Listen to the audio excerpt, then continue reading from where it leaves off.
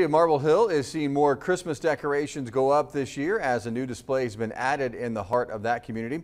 An empty storefront on First Street has now been turned into a new attraction as Santa's House and is now available for all to visit. A local couple recently purchased the building and worked with the previous owners to enhance the Christmas experience for everyone.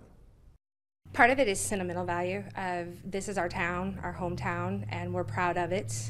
Even this building is sentimental to all of us, and we're very proud of this building. And we like to see the joy in people's faces.